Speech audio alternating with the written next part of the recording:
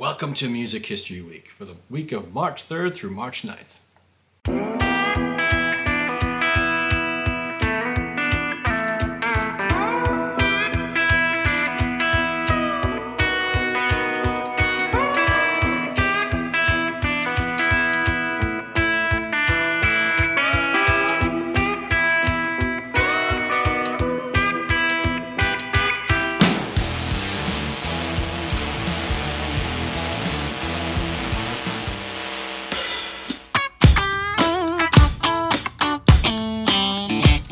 So the birthdays this week, we'll start with David Matthews. Not Dave Matthews, but David Matthews. Dave Matthews was a keyboardist who worked with James Brown, Bonnie Raitt, George Benson, Nina Simone, and more. He is 82. Bob Lewis, co-founder of Devo, is 77 this week. Yes bassist Chris Squire was born this week in 1948. Shakin' Stevens is 76 this week. Chris Ray is 73 this week. Emilio Estefan of Miami Sound Machine is 71. Catherine O'Hara is 70 this week. Jason Newsted, formerly of Metallica, is 61 this week. Grand Poobah, not that one, but Grand Poobah is 58 this week. Evan Griffith Dando of the Lemonheads is 57 this week. Fergal Lawler, the Cranberries drummer, is 53 this week. And Ivy Queen is 52. Eddie Grant, whose single Electric Avenue went platinum and sat at number 2 in the Billboard Hot 100 for 5 weeks in 1983, is 76 this week. Dire Straits keyboardist Alan Clark is 72. Tina Marie, Behind the Groove singer, was born this week in 1956. Mark E. Smith, lead singer of The Fall, was born this week in 1957. The youngest Bee Gee, Andy Gibb, was born this week in 1958. Craig and Charlie Reed, twins of the Proclaimers, are 62. And John Frusciante, guitarist of Red Hot Chili Peppers, is 54. I hope I didn't mispronounce that. And in 1905, Bob Willis, King of Swing, was born. Wes Montgomery was born this week in 1923. And this week in 1944, Mary Wilson, founding member of the Supremes, was born. Here's a good one. David Gilmour is 78 this week. Kiki D is 77 this week. Phil Avon, leader of the Blasters, is 71 this week. Jarrett Reddick, frontman for Bowling for Soup, is 52 this week. Guy Garvey, singer for Elbow, is 50. Chris Thompson, drummer from Vampire Weekend, is 40 this week. Chris White, bassist for the Zombies, is 81. Singer-songwriter Townes Van Zandt was born this week in 1944. Arthur Lee, frontman for Love, was born this week in 1945. Peter Wolf, lead singer of the Jay Giles Band, is 78 this week. Ernie Isley of the Isley Brothers is 72. Taylor Dane is 62. Randy Meisner, bassist for the Eagles, was born this week in 1946.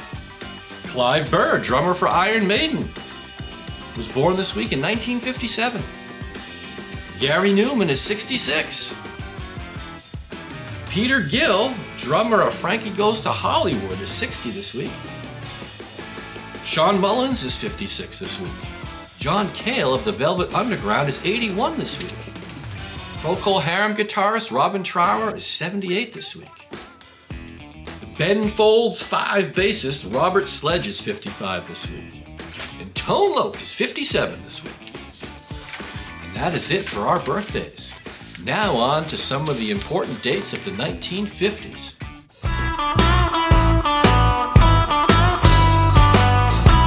In 1955, Elvis Presley made his TV debut when he appeared on the weekend show Louisiana Hayride on KWKH-TV, broadcast from Shreveport Auditorium in Shreveport, Louisiana. In 1959, the winners of the first Grammy Awards were announced. Domenico Modugno's, hope I get that right, Valere was Record of the Year. Henry Mancini's Peter Gunn was Album of the Year. And the Champs Tequila won Best R&B Performance. Now on to the 1960s.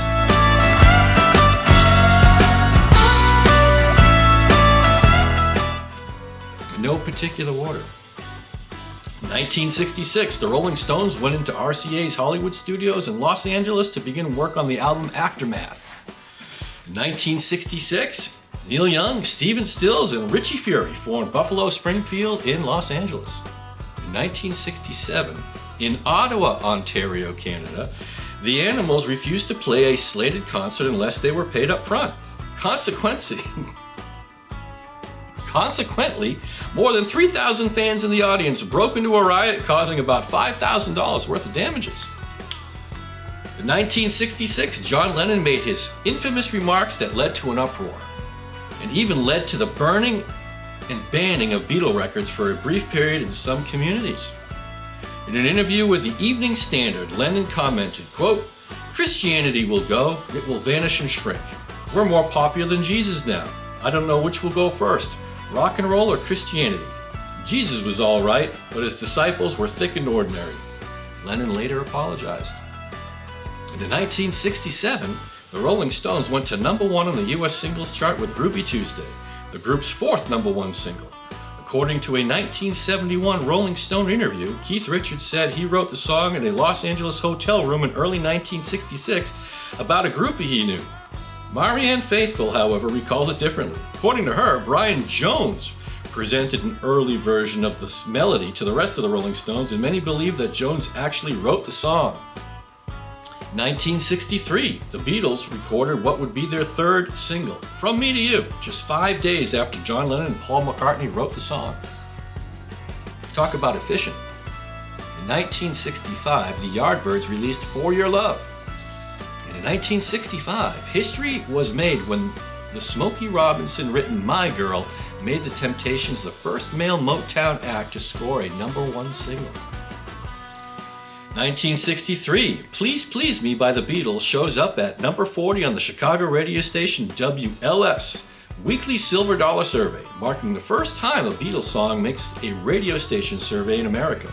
WLS very likely became the first US radio station to play a Beatles song when they put Please Please Me on the air. 1965, Bob Dylan's single Subterranean Homesick Blues was released in the United States. 1965, David Bowie made his TV debut with the Manish Boys on a UK program called Gadzooks, It's All Happening, when they performed their single I Pity the Fool. The song was originally recorded by Bobby Bland in 1961 for Duke Records. In the Manish Boys version, Jimmy Page plays the guitar solo. Bowie later used this guitar riff for 2 different songs, first on the Superman from 1971 and second on Dead Man Walking from 1977. In 1966, Bob Dylan recorded Just Like a Woman for his Blonde on Blonde album at Columbia Recording Studios in Nashville, Tennessee. In 1969, the Small Faces split up after singer Steve Marriott announced he was leaving the band. Ronnie Lane, Ian McLagan, and Kenny Jones linked up with Ronnie Wood and Rod Stewart and formed the Faces. In 1969, Happy Birthday becomes the first song to be performed in outer space, when the astronauts on Apollo 9 sing it to celebrate the birthday of the director of NASA's space operations, Christopher Kraft.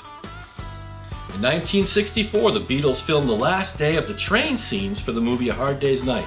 During their 6 days of filming aboard a moving train, the Beatles traveled a total of 2,500 miles on the rails.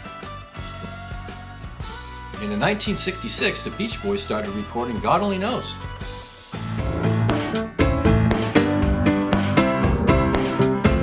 Let's move to the 1970s.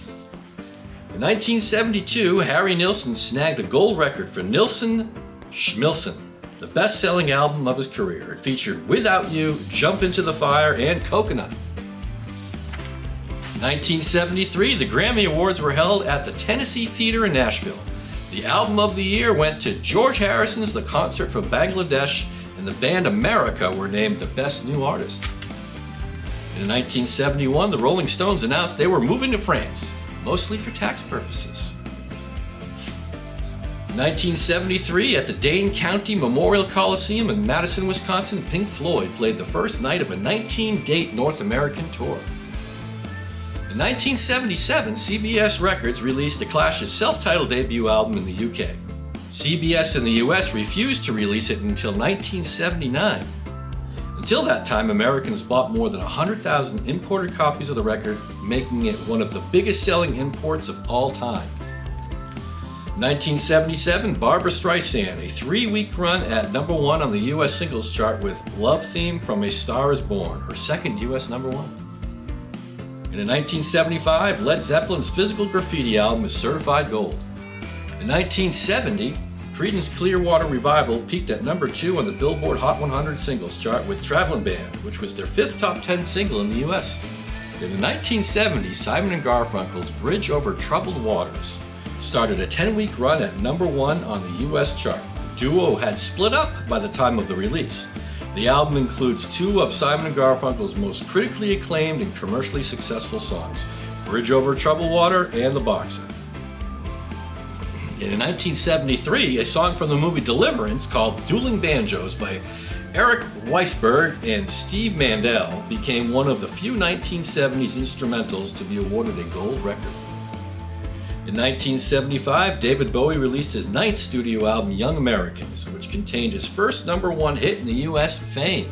A side note, John Lennon helped write that song, Fame. In 1976, Elton John was immortalized at Madame Tussauds Wax Museum in London. John was the first rock star to receive this honor since the Beatles. I didn't know that. In 1970, Diana Ross made her first performance as a solo act when she appeared in Framingham, Massachusetts. Her self-titled solo debut included her signature songs Reach Out and Touch Somebody's Hand and Ain't No Mountain High Enough, the latter becoming Ross's first #1 solo single. 1973, Paul McCartney was fined $170 for growing cannabis at his farm in Campbelltown, Scotland. McCartney claimed some fans gave him the seeds. In 1973, Paul McCartney was fined $170 for growing cannabis at his farm in Campbelltown, Scotland. McCartney claimed some fans gave the seeds to him and that he didn't know what they would grow. All right, Paul. 1974, Queen 2, fittingly as it was their second album, is released in the UK, following a month later with a US release. None of the tracks chart in America, but 7 Seas of Rye lands at #10 in the UK. 1974, John Denver records Annie's Song and Thank God I'm a Country Boy at RCA's Music Center of the World Studios in Los Angeles. In 1977, Foreigner releases their self-debut title album, Foreigner. Why aren't you not in the Rock Hall yet? In 1970, having recently changed their name from Earth to Black Sabbath, Ozzy Osbourne, Tony Iommi, Geezer Butler, and Bill Ward made their concert debut at the Roundhouse in London. Now we move to the 1980s.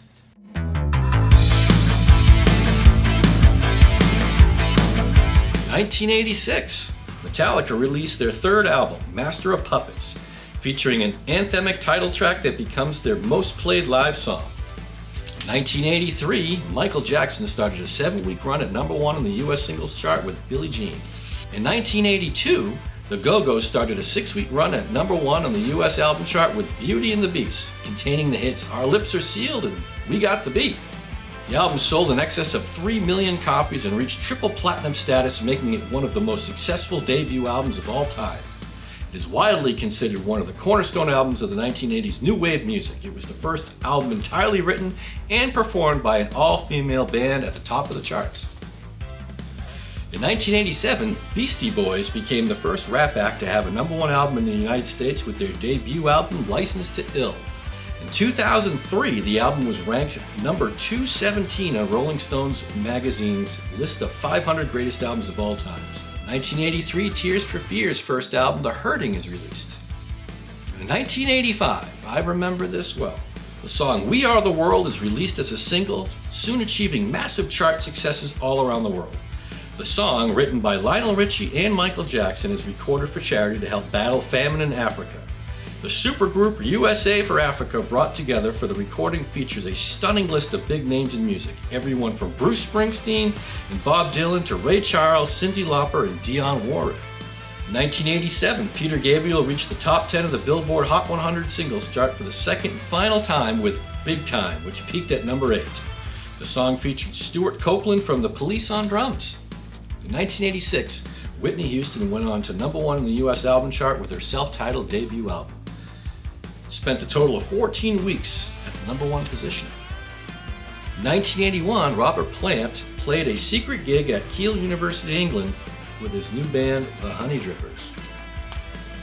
In 1985, REO Speedwagon started a 3-week run at number 1 on the US singles chart with Can't Fight This Feeling. In 1987, U2 released Joshua Tree. It would go on to win a Grammy for Album of the Year and go diamond.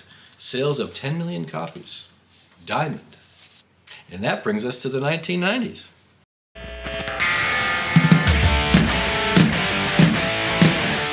In 1995, the Foo Fighters made their live debut during a benefit show in Portland, Oregon.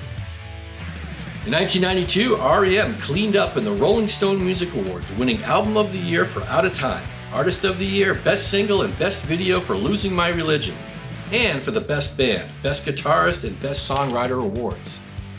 Wow, I don't even remember the Rolling Stone Music Awards, if I'm being honest. Well, this one's a visual for you. In 1994, Grace Slick was arrested for pointing a shotgun at police at her Tiburon, California home. Cooler heads prevailed, however. The following June, she was sentenced to 200 hours of community service and mandatory attendance at a long series of Alcoholics Anonymous meetings. In 1998, Oasis singer Liam Gallagher In 1998, Oasis singer Liam Gallagher appeared handcuffed in a Brisbane court on charges of headbutting a fan during a gig in Australia. Gallagher was released on bail. And in 1991, readers of Rolling Stone voted George Michael as the sexiest male artist. And in 1990, I do remember this, Cher won the worst dressed female and worst video Cher won the worst dressed female and worst video for If I Could Turn Back Time in the Rolling Stone Magazine Awards. Donny Osmond won the Most Unwelcome Comeback Award. My gosh, what are these awards? Oh, wow, that's horrible. All right. In 1993, Beavis and Butthead, a show about two animated idiots who watch MTV, debuts on MTV. In 1994, two influential albums from the 1990s were released. Soundgarden's Super Unknown and 9 Inch Nails' The Downward Spiral. They entered the album chart at number 1 and number 2 respectively. Super Unknown is Soundgarden's 4th studio release. It spawned 5 singles, including Black Hole Sun and Spoon Man. 9 Inch Nails' The Downward Spiral includes their most controversial single, Closer, and Grammy-nominated single, Hurt. In 1990, legendary singer-songwriter Carole King was inducted into the Songwriters Hall of Fame in New York City. King is one of the most prolific songwriters of our lifetime, having written or co-written 118 pop hits on the Billboard Hot 100 between 1955 and 1999. Holy crap. She has made 25 solo albums, the most successful being Tapestry, which held the record for most weeks at number 1 by a female artist for more than 20 years. She has won 4 Grammy Awards, the Library of Congress Gershwin Prize for Popular Song, the first woman to be so honored, and is a Kennedy Center honoree. In 1991, Should I Stay or Should I Go gave The Clash their only UK number 1 single. Nothing like a delayed award there. Just love the Gallagher brothers. In 1996, Oasis guitarist Noel Gallagher walked off stage during a gig at the Vernon Valley Gorge Ski Resort in New Jersey because his hands were too cold to play. Come on. Come on, Noel. You didn't see John Lennon wanting to quit on the rooftop concert, did you? Now on to the 2000s.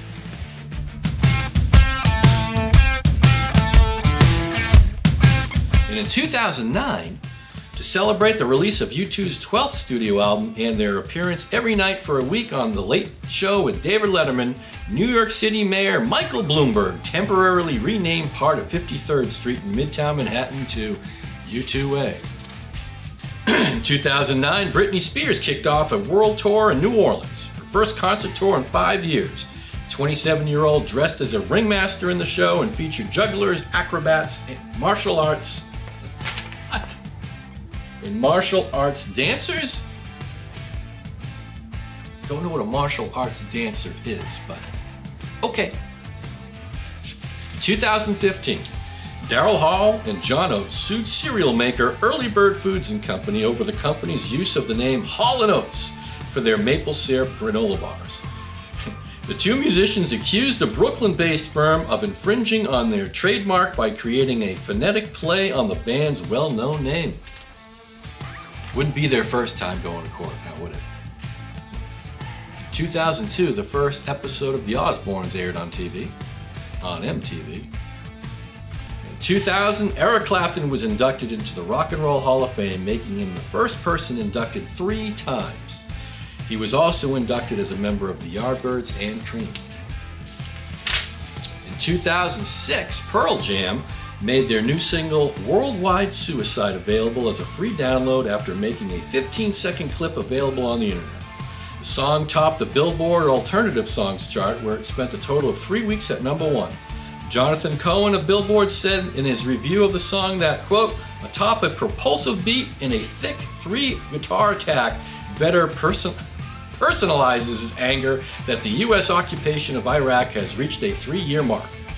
He added, rock radio should jump on this despite the delicate subject matter.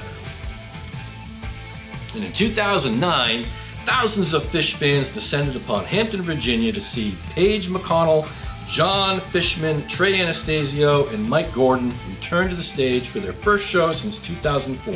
They opened with Fluffhead, a song they haven't played since 2000.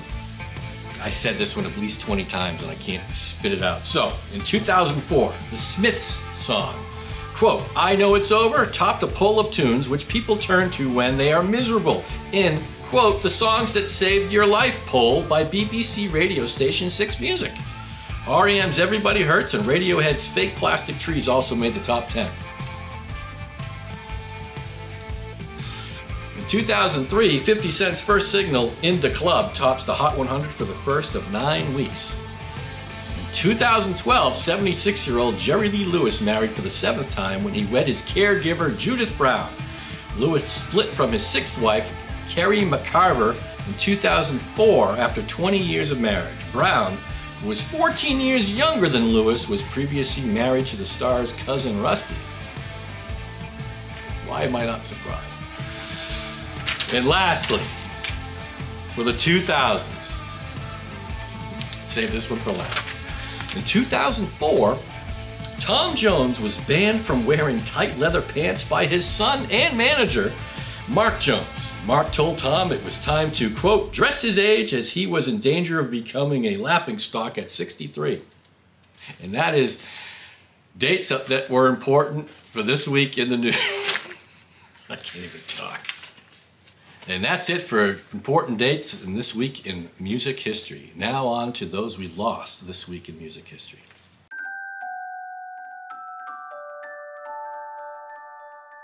We'll start with this. In 1973, Grateful Dead keyboard player Ron Pigpen McKernan, a founding member of the band, dies at the age of 27. Rest in peace, Pigpen. In 1982, actor, comedian, and blues brother John Belushi died of an overdose in Los Angeles. He was only 33. In 1997, notorious B.I.G. was killed as he left a party at the Peterson Automotive Museum in Los Angeles. Born Christopher Wallace, the rapper was pronounced dead on arrival at Cedars-Sinai Hospital. He was 24 years old. In 2017, guitarist Jim Fuller from the Safaris died at age 69. The Safaris had the 1963 US #2 and UK #3 single, Wipeout, and Fuller was known as the godfather of surf music, a Californian instrumental music. With his Fender guitar, he contributed to the popularity of Fender instruments. And in 2020, Barbara Martin died at the age of 76. She is best known as one of the original members of the Motown group, the Supremes. She and her group mates, Diana Ross, Mary Wilson, and Florence Ballard, signed a recording contract with Motown founder Berry Gordy on January 15, 1961 as the Supremes. In 2001, Michael Smitty Smits, drummer for Paul Revere and the Raiders, died in Hawaii at the age of 58. In 2013, English guitarist, singer Alvin Lee died at the age of 68. Lee's performance at the Woodstock Festival in 1969 was captured on film in the documentary of the event, and his lightning-fast playing helped catapult him to stardom. In 2011, Alice in Chains bass player Mark Starr dies of a prescription drug overdose at the age of 44. Starr was the last person to see the group's lead singer, Lane Staley, before he died in 2002. 2020, American record producer Keith Olsen died at the age of 74. He worked with many artists including Rick Springfield, Fleetwood Mac, Ozzy Osbourne, The Grateful Dead, Whitesnake, Pat Benatar, Heart, Santana, Foreigner, Scorpions, Magnum, Journey, Emerson, Lake and Palmer, Joel Walsh, and Eric Burden and the Animals. Wow, what a busy guy. And lastly, 2016, English record producer, arranger, composer, conductor, audio engineer, and musician, Sir George Martin died at the age of 90. He worked as EMI Records' in-house record producer and became known as the Fifth Beatle. Martin produced all but one of the Beatles albums, giving him 30 #1 hit singles in the UK and 23 #1 hits in the US.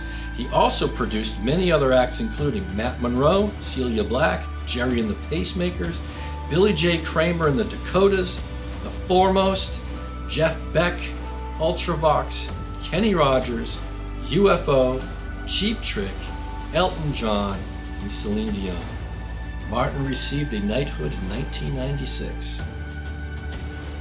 And that is it for the week in music history from March 3rd through March 9th. Hope you enjoyed it. Have a great rest of your week and hope to see you on a video soon. Take care. Bye.